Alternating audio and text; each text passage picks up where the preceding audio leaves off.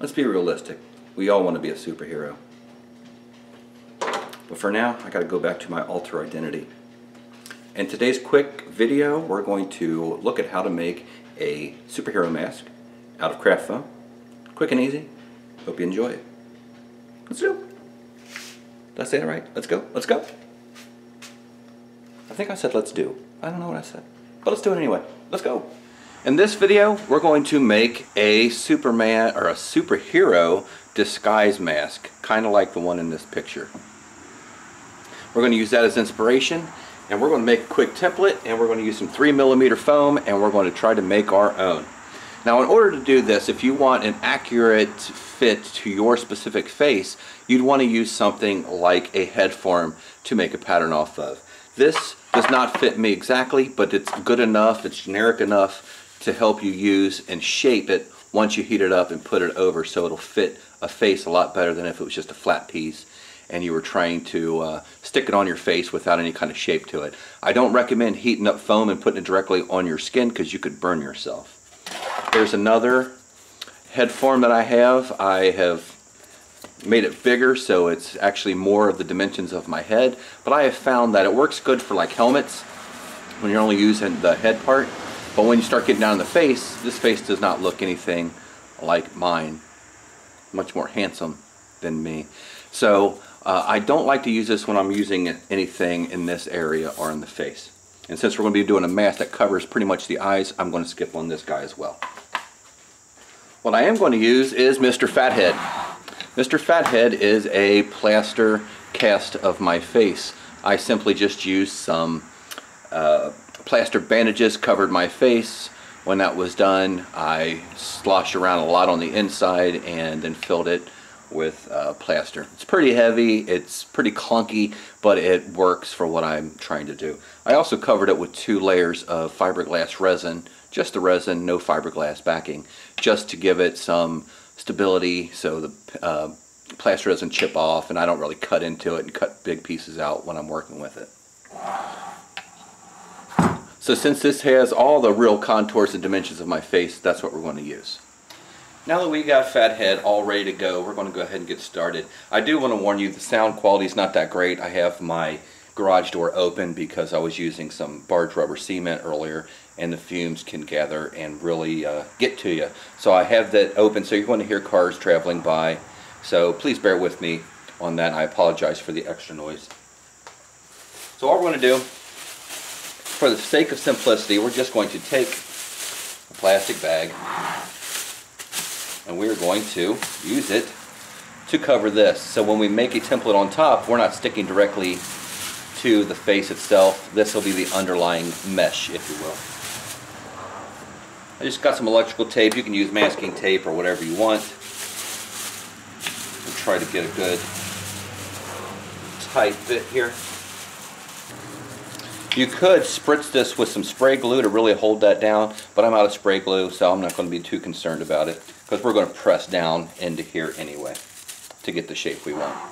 So now that we've got him suffocating, we're going to take some duct tape because what we're going to do is make a duct tape pattern for this. I already got some pre-cut strips. I'll just go ahead and apply in the area. I already know this is just for your reference, not for mine. But the eyes are here. It's going to be about like this.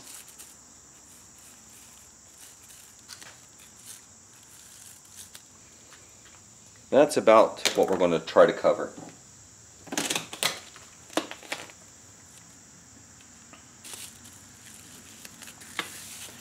When you're using duct tape, you make sure you press it in good. Best to use smaller pieces when you have cracks and crevices and little curves, because big piece just won't get in those cracks and crevices quite as good.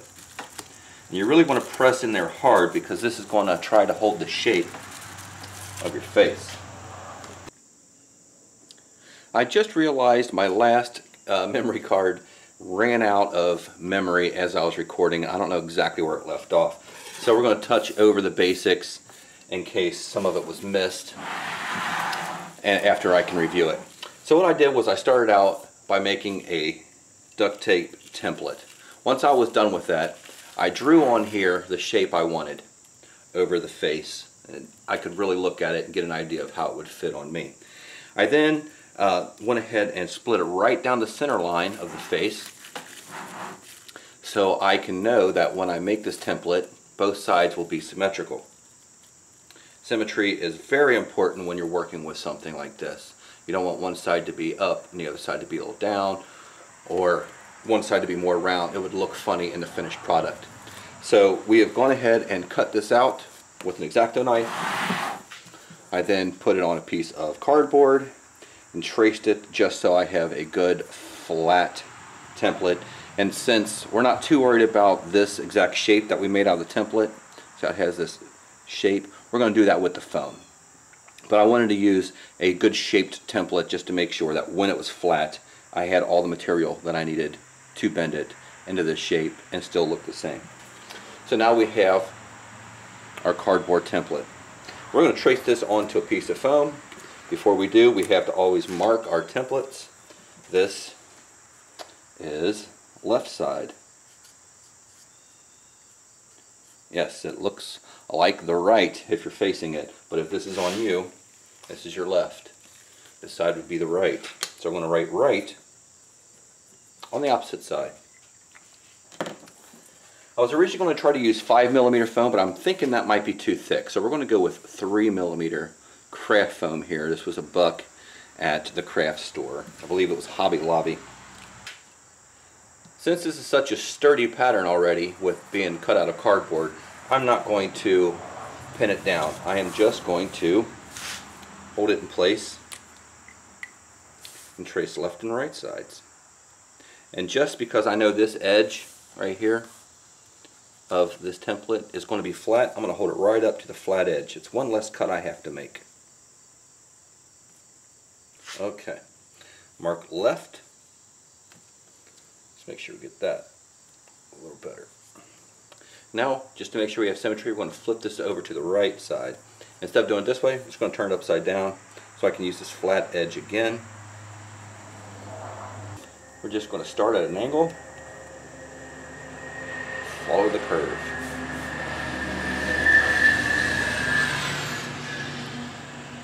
Sometimes people ask, do you cut on the outside of the line? Do you cut on the inside of the line?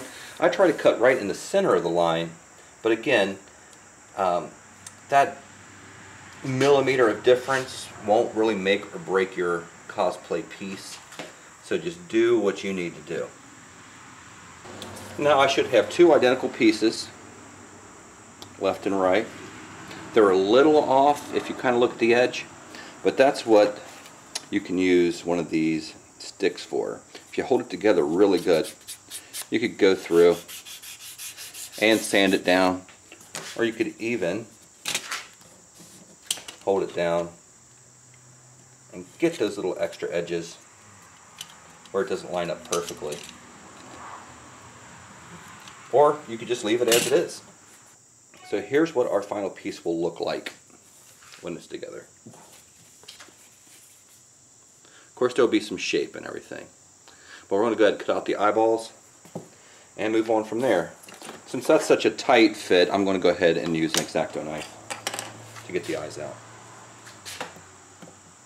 Now that everything's all cut out and ready to go, you can go over all the edges with the sanding stick to really get down in there. Down in those fine cracks and crevices, you can use a sanding stick on a popsicle stick to really get in there.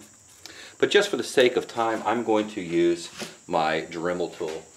And what I have is a Chicago electric Dremel with the extension bit so I can really work with it. It just hangs here in my garage and it's ready for me to use whenever I need. I picked this up at Harbor Freight, maybe 25 bucks.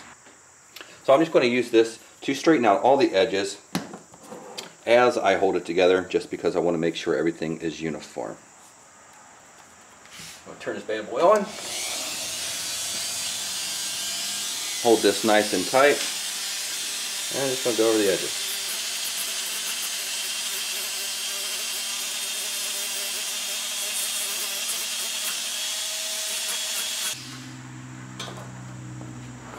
I failed to mention to put on a dust mask when working with sanding foam. When you're using a sanding tool, it's not as bad. Like this, a sanding stick, it's not as bad because it doesn't fly around. But when you're using a Dremel, that's going at a pretty high speed and it's kicking that dust and dirt up everywhere. So always use one and make sure you're in a good aerated place. So I'm going to go ahead and separate these. And I'm actually going to knock down the edges a little bit because I want this to have kind of a rounded effect to it.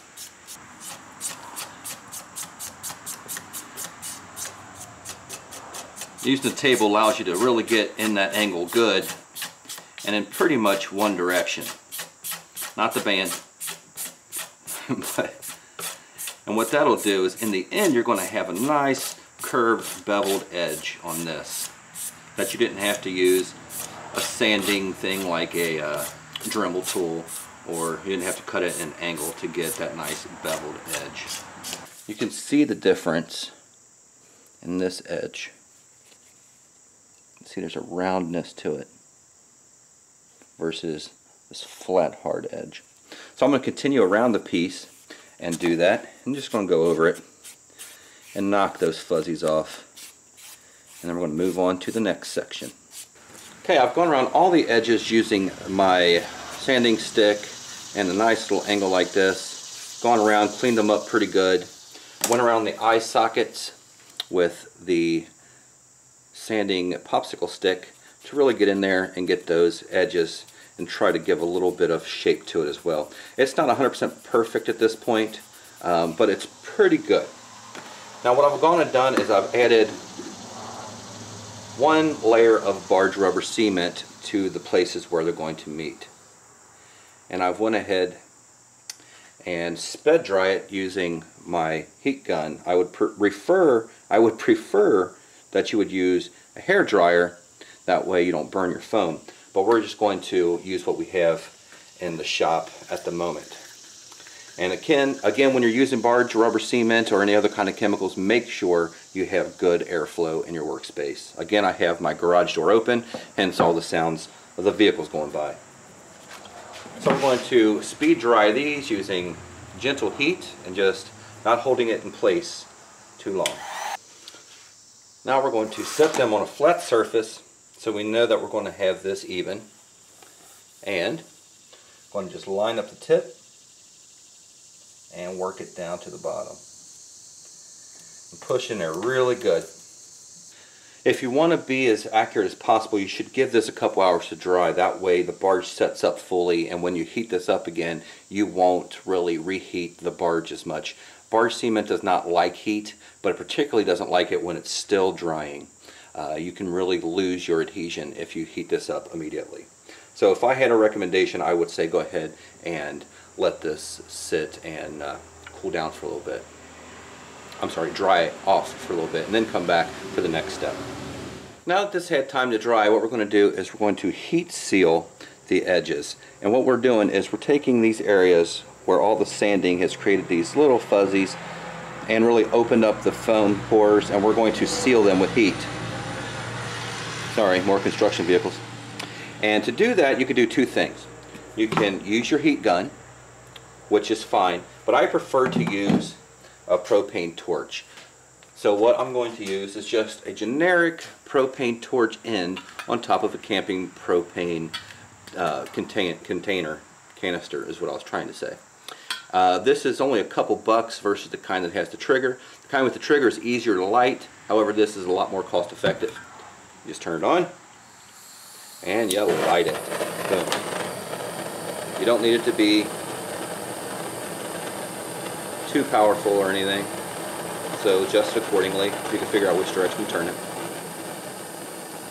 Okay. So all we're going to do is we're going to lightly sweep the edges. If you hold this in place too long, you will melt the foam.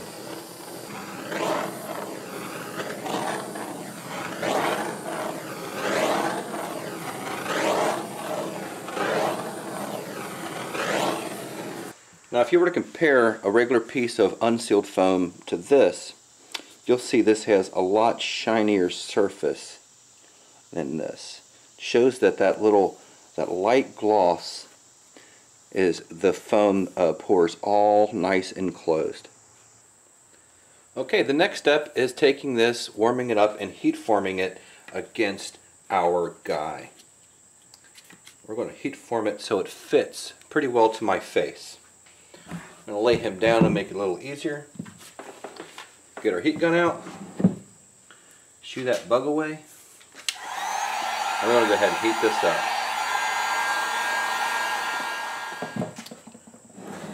We're going to hold it right on our dude. Make sure we get around the nose real well.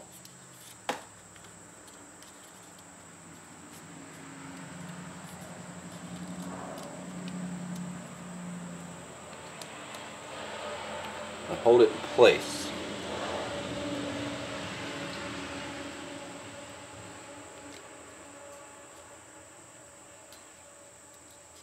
The bridge of the nose is probably going to be the most integral part for this to fit right. So the bridge worked out pretty good, the sides not so much. Well, we can just reheat the sides.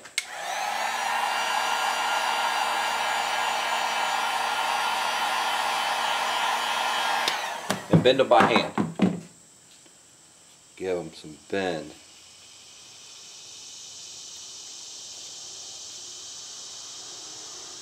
There you go, much better. So now we have the basic shape. I'm going to test fit. That looks ridiculous from that angle.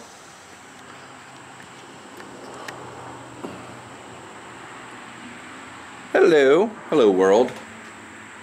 Whoa, bad lighting. Bad lighting. There we go. I'm going to do a test fit. And I could see that the eyes aren't exactly where I'd like them to be. Widen that. And I'm going to cut that out and continue from there. After that adjustment, I like how that fits much better. Just get that little extra piece off. I could add a scar down the front of it if I wanted. Do whatever I wanted at this point. But we're going to go ahead and prime it. We're going to take some Mod Podge and we're going to add 3 layers over top of this, allowing each layer to dry in between. And that's really all we're going to do. So you don't really need to watch the whole process, but we'll get started with it. You may lose some shape throughout this. That's okay. We're not that worried about it because it's pretty thin. We can make it fit on our faces with a little bit of adhesive such as liquid latex or spirit gum.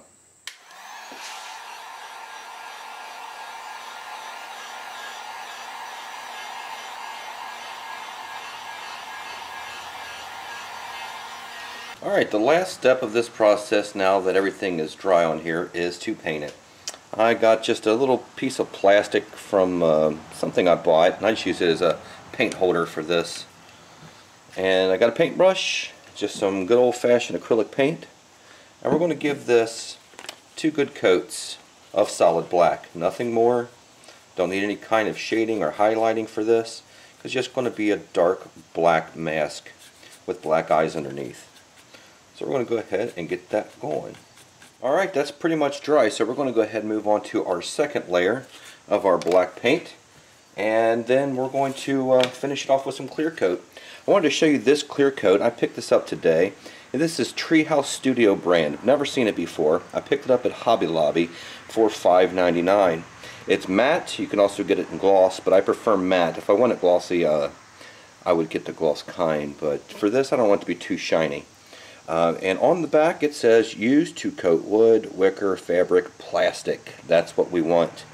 And I haven't seen too many clear coats in a rattle can like this for about $6. The Krylon Fusion brand is a little more pricey, so I'm going to try this one out and see how it works out. I'm sure it'll do just fine, but don't be afraid to look around for different kinds of things when you're out looking. There's This brand of acrylic paint was 79 cents a container. They had other ones that were $1.30. They had them all the way up to $2.79. So I got much more paint because I went with an off-brand, and it looks like it's covering just fine. So don't be afraid to look around, especially when you find something like this at $5.99. I picked up a couple cans today. So just keep that in mind. So let's go ahead and paint this second layer, and then we'll move on to that clear coat.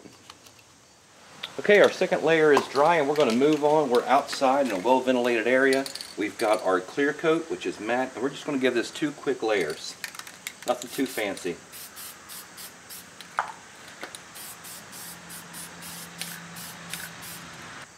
There's layer 1. Don't want to put it on too thick, just spritz it and allow it to dry before putting on your other layer. Don't forget to read the directions about dry time in between each layer. That's very important to remember.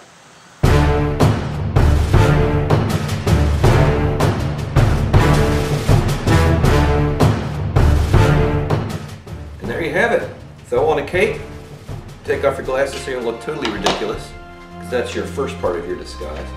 And use something besides a little bit of electrical tape with your cape. But this just to kind of illustrate what it looks like. I just do it on with a little bit of liquid latex. A little closer for you.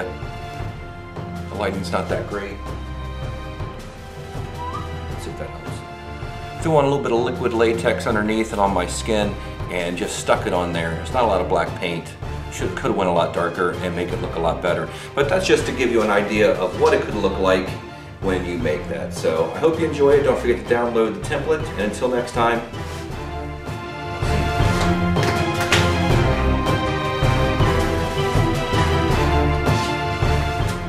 that didn't look like I flew at all, did it? Oh.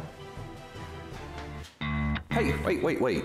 Before you go, you should think about stopping over and seeing me at cccosplay.com. There you can find articles and tips to help you take your cosplay to the next level. Also, if you sign up for the membership email list, I'll send you a few surprises and let you know about special things before anyone else has a chance to hear about them. It'll be our little secret. And remember, stay crafty.